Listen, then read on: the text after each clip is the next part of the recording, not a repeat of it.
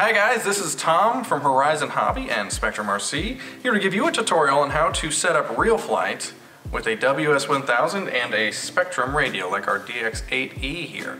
The WS1000 is a wireless module. You can plug it into a USB port and you bind it to your radio. Your computer will recognize it as a game controller, essentially, and it works with RealFlight 8 really well. So, first thing you do is bind it to your radio, and to do that there is this bind button on the top here. Find a USB port on your computer, hold the button and plug it in.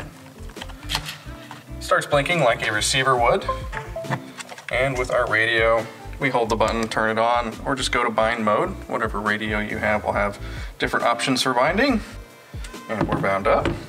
So one thing that I like to do right when I get this plugged in on my computer is check to see if my controls are working properly. An easy way, if you have Windows 10, is just type in controller and it says setup USB game controller. We can go to properties and it shows all of our accesses. So if these are moving around or if they're not quite center when you're moving your sticks, you can calibrate by hitting here and hitting calibrate. We're not going to go through that. It's really simple. It walks you through it. But here's something that you can test. If you plug it in and things aren't quite working right, you can calibrate it here. So we're good here. And RealFlight 8, which I already have installed. You can get RealFlight 8 on Steam. You can get it from our website. You can get it like an actual disc version. There's other ways to get it digitally, but I've got it right from Steam, which works really well. Like mine, you won't have the bar at the top. You can press the Alt key to make it appear. If it is at the top, you're looking for simulation. And we're gonna go down to select controller.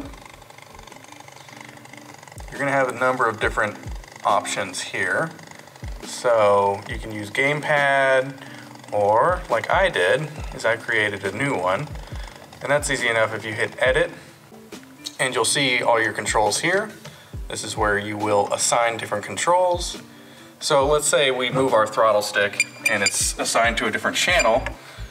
If we look here, the throttle, when we move it, it's the Y axis, which I have on throttle, but if that said something else, you'd want to set that to throttle. And then our aileron is the Z axis. We'd want to set that to aileron. Elevator is the X rotation, you set that to elevator, and rudder, which is the X axis, we want to set that to rudder. So there's going to be a drop down here that you'll want to change for each of those.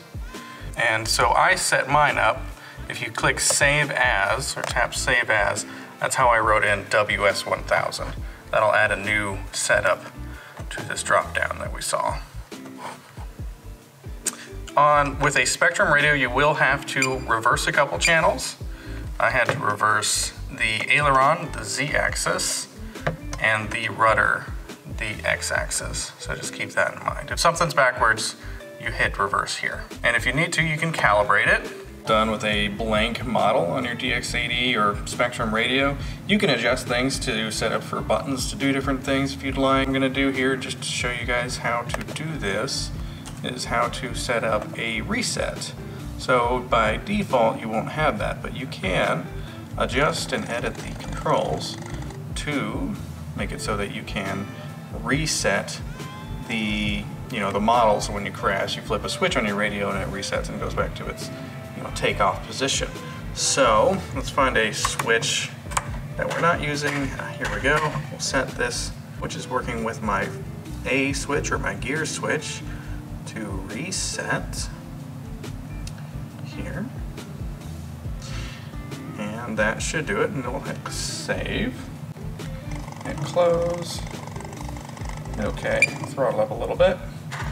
I flipped the switch and she reset, so that's pretty cool. All right, so that's how you set up RealFlight 8 with a WS1000 and your Spektrum radio. So the WS1000 is a wireless gamepad adapter for your Spektrum radio, and it works with RealFlight 8. It also works with a lot of other simulators like Liftoff, DRL, but we're more interested with RealFlight 8 on this one. So if you guys are interested in RealFlight 8, now's a great time to get it for your Spektrum radio and grab a WS1000. It works really well.